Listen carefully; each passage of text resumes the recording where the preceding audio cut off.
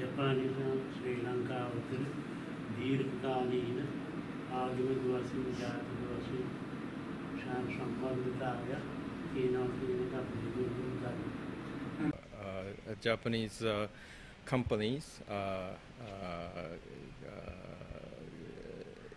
engaged in the one of the sections in the central highway between Colombo and Kandy. And as far as this particular section is concerned, we are making good progress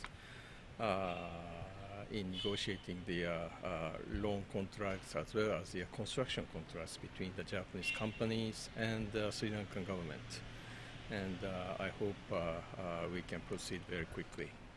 Kandy Colombo road development is a highway. How many billion is supporting donated? Sorry? How many billion in the donated in the Kandy? This is actually not the donation. This is